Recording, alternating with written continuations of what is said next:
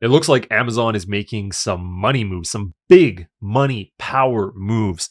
And it's not just about acquiring a streaming service this time. As some of you know, they acquired MGM, which was a giant content library back in 2022. But this next move looks like it's not only going to acquire a service, acquire a player, but it's also going to affect other streaming apps. Sorry, something was wrong with my eye. Now, I'm sure most of you are familiar with this app. This is MX Player, right? You probably have it in some sort of version, either MX Player or MX Player Pro if you paid for it.